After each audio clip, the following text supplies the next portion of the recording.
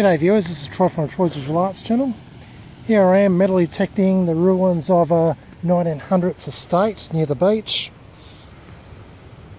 And yeah, I've been here several times. I've found some predecimal coins and some other nice old relics. Here I am with my Nokta Makro Simplex detector looking for deeper targets, and yeah, first decent targets of the day. An old fork, and it has a hallmark on the back. Definitely not silver though, but still nice find. Alright, let's keep going. Alrighty viewers, heading towards the old house site. Got my first predecimal, 1916 halfpenny.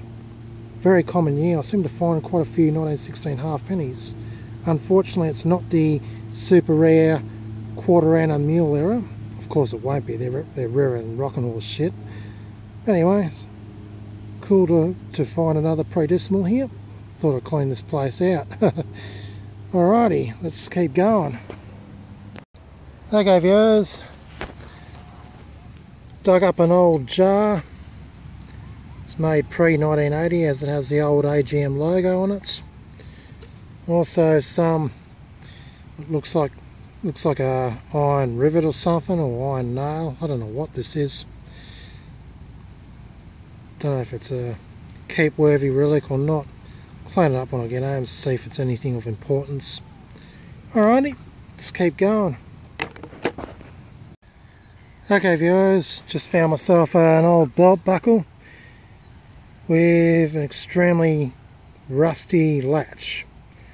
It's quite common back then. They make the buckle bit out of probably copper or some kind of non-ferrous metal, and the latch out of iron, steel. So, and of course they will get rusty over time and form a big cake of rust around it. Anyway, old belt buckle. Alright, we'll have to finish up soon because yeah, I've got to go and pick up my friend's daughter and head down to her birthday party. So, yep, thought I'd get a quick couple of hours here before I go do that. Alright, anyway, no wasting time, let's keep going. Okay viewers, right next to that belt buckle, found this interesting looking old iron relic. Some kind of ring piece with a stake end on it. Not sure what these are used for. I guess you probably stick it in the ground there and I guess run rope for it perhaps. Interesting old relic. I'll take that with me and I'll actually preserve that one. Alright, let's keep going. Okay viewers, found a tap handle or some kind of turn valve. Pretty manky, but pretty old I guess, probably pre-1950s maybe. Okay, let's keep going. Okay viewers, here I am back at the old estate a few days later. Yeah, thought I'd pick up where I left off. Hopefully I might find some old coins and relics. Alright, let's get to it. Okay viewers, first find worth videoing, a bullet head.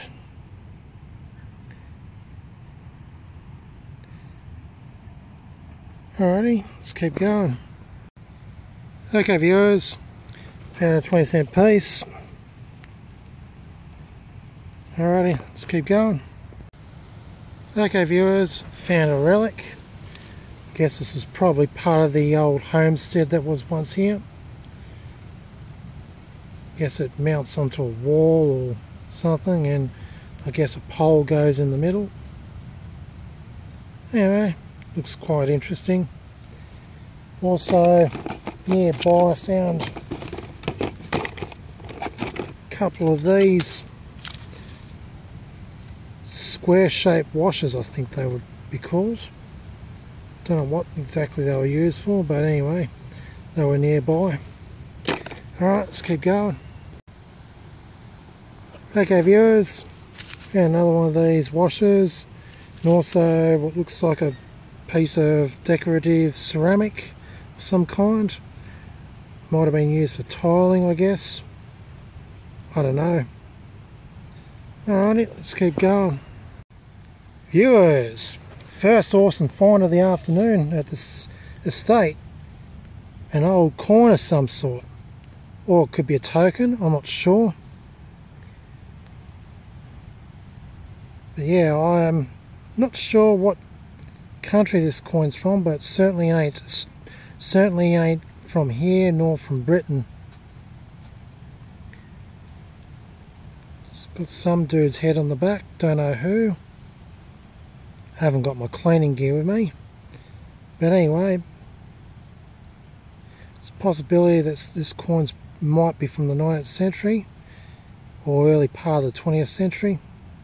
That's just my guess, but wow, awesome find. Looks like it's been worn as a pendant, as it looks to be a hole up the top. Wow, awesome coin. It was actually down very deep too. It's the beauty of my new Nokta Simplex, and get the deeper stuff that I couldn't previously get with my Xterra 705. Yeah, I'm really curious what age this coin is. Anyway, I'll find out the date before I give the wrap up. So yeah, all right, let's keep going. Okay viewers, just a little update on this coin here. It's actually a trade token, I believe, and it's actually a New South Wales make trade token. It says welcome return New South Wales. Don't know what it says on the bottom. I thought it might have been continent or something, but it doesn't say that. On the back, the bust here, the name of the guy on the bust is Gordon. I've done some googling, but I haven't found any results yet on this particular token. Anyway, that looks like Britannia, and that looks like a ship, I believe. And I would not be surprised if this token is from around the mid-19th century. Anyway, beautiful find. Alright, let's keep going and see what else I can find around this area. Alrighty viewers. First predecimal coin of this afternoon's hunt. 1927 commie penny. Quite a common year for the commie pennies. I find quite a lot of 1927s as well as 1922s. Anyway, I think I might have nicked it with the shovel, but nah, oh well, got plenty of these. Bit of copper cancer on the back, which often is the case. Anyway, cool. First predecimal on board for today. Let's keep going. Okay viewers, dug a rather interesting relic piece. Looks like part off perhaps an oil lamp or something. It's got a crank there, turn wheel, whatever you call it. It's got a grill there. Could even be off a portable gas stove. Anyway, interesting find. Let's keep going.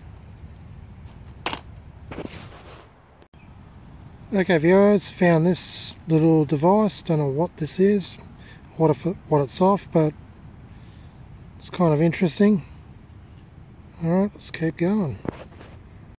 Alrighty viewers, first Goldie, $2 coin.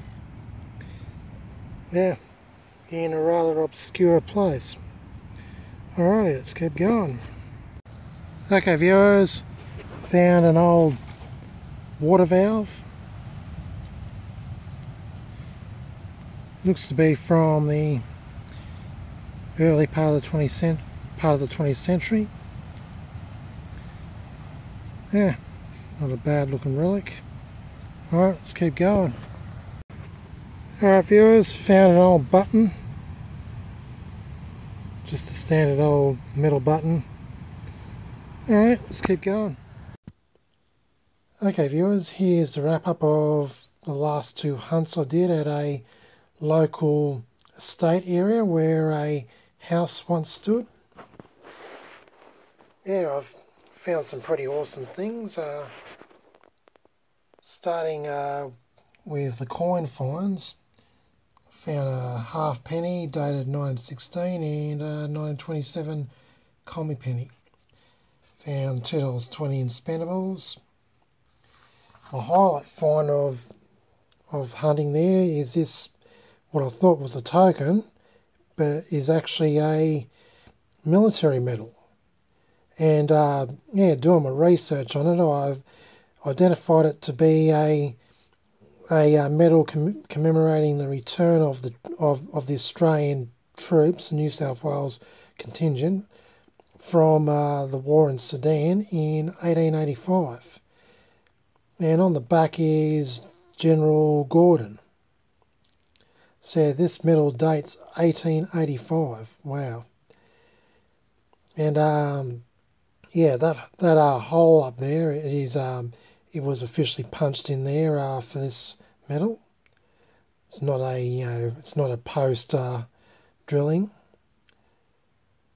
Anyway, looking at the metal material used for this medal, I don't know what the general metal used is. Probably bronze, I guess, but it was gilded with I think gold. So that gold coloured gilding on the metal could be actual gold. Don't 100% know for sure though. But yeah, most of it's worn off anyhow. It's been in the dirt for God knows how many decades. And it was down deep too. Probably a good 15 to 20 centimetres at least. So yep, that's the front side of it. You see the Britannia there, and you see a ship. And the back side of it, you see the bust of General Gordon. Alrighty. Other finds include a button, a little bullet head, this top thingy, don't know what it is. Found this fork which has hole marks on the back. Don't know what material was used to make this fork, but it ain't silver. This belt buckle with a extremely rusty latch. This ring stake thing. Couple of valves, tap valves, and found this, what looks to be off a oil lamp, I'm guessing, or kerosene lamp or something like that. Alrighty, hope you enjoyed this hunt. Stay tuned for my next hunt. This is Troy from Troy's Visual Arts channel signing out.